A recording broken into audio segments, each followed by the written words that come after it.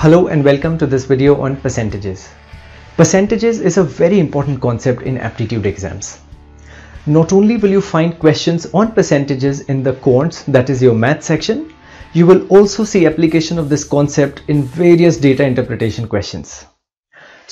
So by the end of this video, you will learn the concept of percentage. You will learn how to calculate percentage of a number. You will also learn how to express a number as a percentage of another number, and most importantly, you will learn how to calculate percentages faster in order to save time in the exam.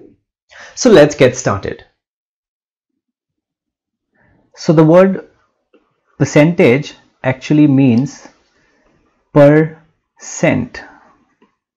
That means per 100. Now cent is actually a Latin root, and century is another word which has come from the same root, and cent means 100. That means if I have to explain you the concept of percentages, so let's say if I have a box of chocolates or cookies, and let's say if I have 100 cookies, and if I take 10 cookies from that box of cookies, and if you ask me what percent of cookies you have, so I can say I have 10 by 100. Or I can say I have 10% of the cookies. Now, a similar concept to this one is also the concept of fractions. What do I mean by that? Fractions, so for example, 10% is nothing but 10 by 100. That means everything by 100, the base of 100, right? So this can also be expressed as 1 by 10. That means if you simplify the fraction, you can also say 1 by 10. It can also be 2 by 20, it can also be 3 by 30 or 4 by 40 or whatever it is. Ultimately, when you simplify this fraction, 1 by 10 is what you get. So concept of percentage and fractions is sort of similar, and you can express a percentage as fraction or a fraction as a percentage. Similar concept also is the concept of decimals. The concept of decimals, so for example, if you say 10%, I can also say it as 0.1, right? How do I do this is, if let's say you have to say 10%, 10% is nothing but 10 by 100.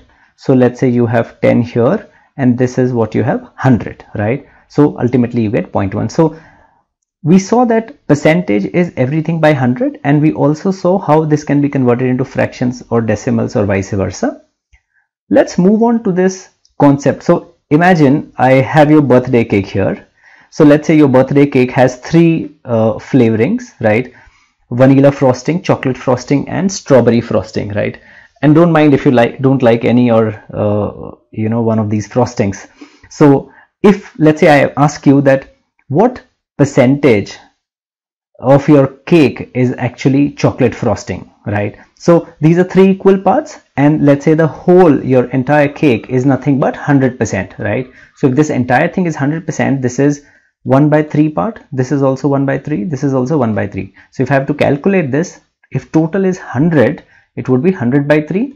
So this is nothing but your 33.33%. That means the chocolate frosting is 33.33%, right? Now, similar to this concept, we can also understand when the concept is of percentages is more than 100. That means in this situation, let's say I have this bar of chocolate, and let's say there are small pieces, all equal pieces, right? So 1, 2 up till 3, 4 up till 8. So if I ask you, this total is 100%, right? What part is this one, right? So if total is 100 and there are 8 equal parts, so this part would be 100 by 8, right? Or I can say this is 12.5%. Now it can also be more than 100. So for example, let's say if we were to distribute one bar of chocolate to everybody, right? This whole 100% to one, and if let's say I got something additional, that means in addition to the full bar, I also got this. So what percent is this, right? If this entire thing, one thing is 100%, this would be 100 plus, how much is this? Like I said, equal parts. So this would be 12.5, and this is also 12.5. So ultimately how much I get? 100 plus 12.5 plus 12.5, that means 125%. So a percentage if we have to describe, it can be 0 to anything, right? Now, if you have to calculate simply, let's say percentage of a particular number, if somebody says, okay, calculate 50% of 400, how can we calculate this simply? We can say 50 upon 100 into 400. So 20 gone here, so all you get is 200. Or you can simply understand is that 50% is usually, if I have to describe this in fraction terms, it would be 1 by 2, isn't it? 50 by 100. Can you see? This is 1 by 2. That means 1 by 2, half of 400, which is 200 directly, right? Now, the other interesting concept here, and which is very helpful in the exam, is if let's say you have a number and if you have to calculate, let's say 10% of let's say 437. So instead of worrying saying that how will I calculate 10 by 100, all you see is the moment you have 10% or 10 by 100, what you get ultimately, this is number 437. So 437 upon 10, that means a decimal place would move from this side to this side, right? So that means your number would actually become 43.7, right? Similarly, if I ask you to calculate 1% of a number, let's say number is 3423.567. So you don't have to worry about this. All you have to say is 1% would be, if 10%, when we have to calculate the decimal moves one side, in the 1% it moves two places. That means the answer would be 34.23567, right? This is how you calculate this 1% to 10%. This is a very powerful concept for faster calculation in the exam. Now on the right hand side, you have also a question which says, sometimes it's given like, let's say, what is 20 as a percentage of, let's say, 80. So how will we calculate this? 20 by 80 into 100. So 0, 0, let's say 2484, and this is 100. So this comes to 25, or you can say 20 by 8 is 1 by 4, and 1 by 4 of 100 is 25%, right? Or if let's say they ask you what is 80 as a percentage of 20, right? So 80 as a percentage of 20. So this is also simple, 20, and this is 4. So you can say this is 400%. Now let's move to faster ways to calculate, right? So in the exam, if let's say you have a question like 18% of 750. So how will we calculate this in the exam? To save time, instead of doing 18 into 750, right? We don't want to do this, right? So I just taught you the concept of finding 10%, right? We can also say 18% is 20 minus 2 percentage. Is this fair to say? 20 minus 2 percentage, and 10% of a number, we know how to calculate 10% of a number. So 750, 10% of a number, point decimal would move this side. So that means 10% is nothing but 75. If this is 10%, 20% is nothing but double of that. That means 20% is 150, and we have to calculate 20 minus 2%. So 150 minus, here what would it be? 2%. Now we also learnt 1% would be decimal moving to two places. That means here and here. So that means in this question, your 1% would be 7.5. 2% would be 15. That means 150 minus 15. Orally your answer is 135.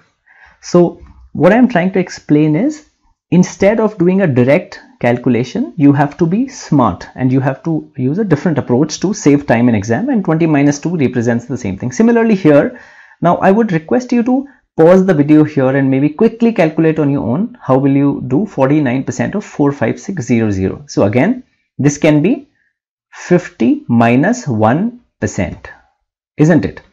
50% we all know is nothing but 1 by 2. 1 by 2 of 45600, oral we can say this is 22800. 1% would be nothing but decimal moving to one side, second side. That means minus 456. So this would be, and I do this orally, I don't say do 10 minus 6, 4 and all. I'll say this is 44, this is 3, so it will be 22,344. your answer. So instead of doing multiplication by 49 and by 100, we did it this way. Let's practice a few actual exam type questions. So for example, 42 plus 65% of 320 equals 244 plus root x. So you have to calculate the value of x. Now 42 plus 65% of 320. Again, how will I calculate 65% of 320 if I have to calculate this number? I can say 50 plus 10 plus 5%, isn't it? 50% is 1 by 2, which is 160, plus 10% would be decimal moving this side, 32. If 10% is 32, 5% is nothing but half of this, that means plus 16. So how do I get 160 plus 32 is 192, 198 and 208, isn't it? Now 208 plus the 42 this side, that means this total thing is 250. So they are saying this equals to 244 plus root x, that means the value of this has to be 6. So you can mark 6 here? No, just a second. They are asking the value of x, not root x. So root x is 6, but what would x be? 36. So be careful in the exam while you mark these options. Alright, let's move to the last question in our video, which says 96% of 425 equals to x cube plus 381. Now 96% of 425 has to be, that means this number, whatever, has to be less than 425. Now x cube plus 381. Now 381, that means somewhere this number has to be added to 381 and still the number would be less than 425, isn't it? But if you look at the options like 27, you can automatically reject. If you look at the option D, 5 cube is 125, 27 is way too high, right? So of course B and D are anyways rejected. Now we have options 2 and 3. So 96% of 425, like I said, how will I do it? I will do it orally. I'll say this is 100 minus 4%. So 100 minus 4, 4% I know, 1% is 4.25. So 4% would be 17. That means 425 minus 17. Forgive me if I am going a little fast. 408. Now 408 I have to equate to 381 plus x cube. So minus 381. If you do, what you get is you get your 27, right? That means you can mark 27. No, 27 anyways is rejected. X cube is 27. So x would be 3.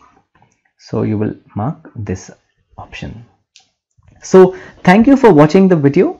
And I look forward to seeing you in the next video where I discuss with you the powerful concept of fractions and how it can really give you an edge in solving questions faster in the percentage section.